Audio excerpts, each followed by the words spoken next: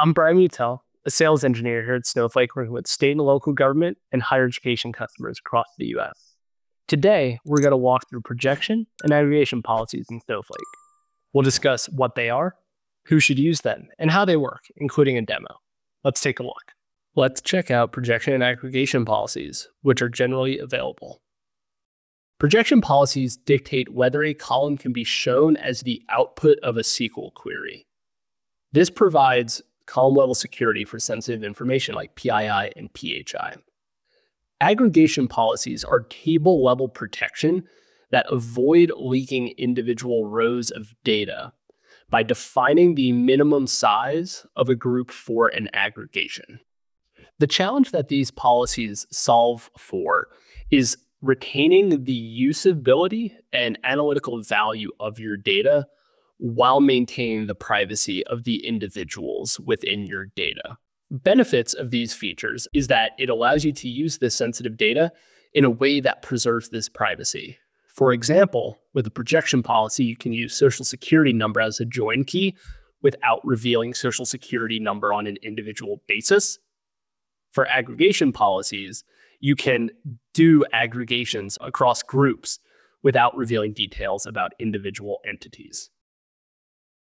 This affects all Snowflake workloads, but chiefly collaboration, allowing groups to share data more easily because it is better protected. Agencies for which this might be in particular use are agencies that have sensitive data: health, human services, education, and corrections.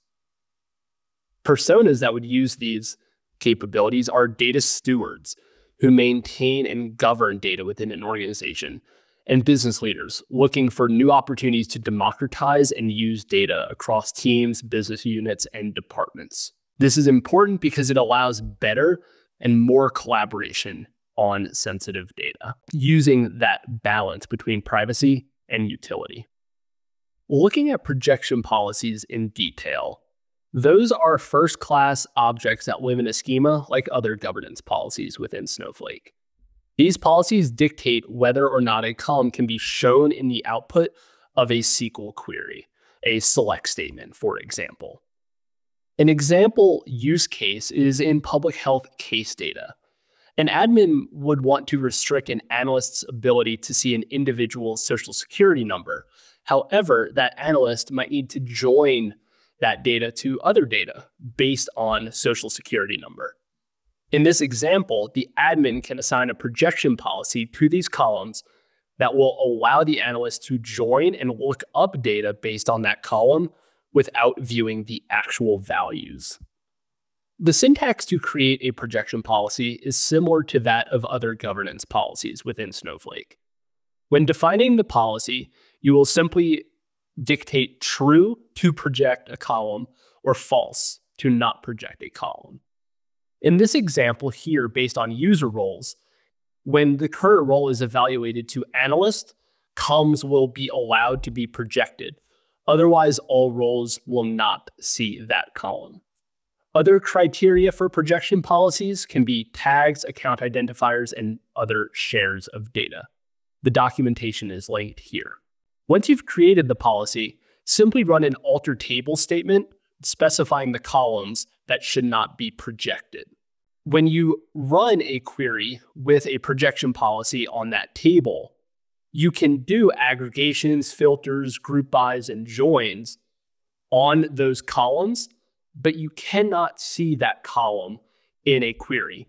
So that first query, you would see the number of transaction IDs based on social security number.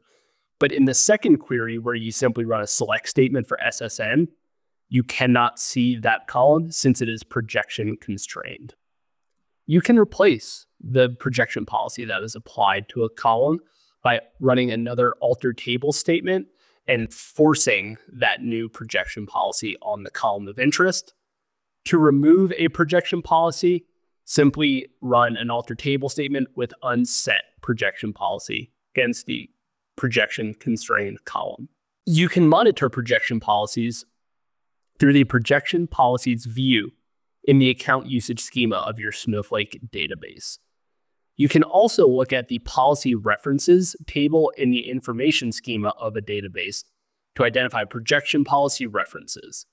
You can return two different syntaxes, a row for each object that has a projection policy on it, and a row for each policy assigned to the table. Aggregation policies specify the minimum group size that will return results when a query runs an aggregation. This prevents what's called thin cell slicing through small cell suppression.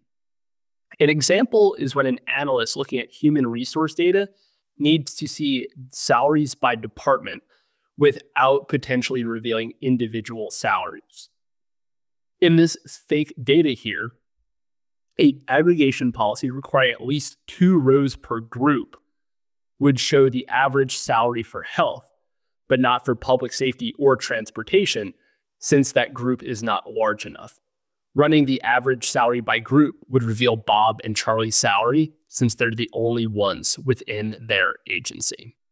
To create an aggregation policy, you specify the minimum group size that will return the results of an aggregation. In this example here, an admin can query data without an aggregation constraint, while any other role would only see groups with greater than or equal to 5 individuals. You can also modify an aggregation policy and change the minimum group size. Here we're changing it to 2. Since aggregation policies are set at the table level, simply run an alter table statement to apply a policy.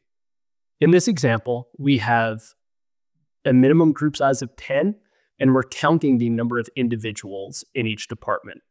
Without an aggregation policy, we see marketing and human resources in the results. With that aggregation policy, we don't see those 2 departments since they have fewer than 10 employees. An entity-level aggregation policy enables you to roll up individual rows to entities, so you can protect not only row-level information, but entity-level information. In this example here, an analyst might be looking at average income across households, but they don't want to know individual or household-level income. An aggregation policy without an entity key with a minimum group size of 3 would still show the 3 individuals within that first household. Using household ID as an entity key will protect household income. You can alter an aggregation policy by using force in an alter table statement and then unset to detach an aggregation policy from a table. There is an aggregation policies view in the account usage schema of your Snowflake database for all aggregation policies within your account.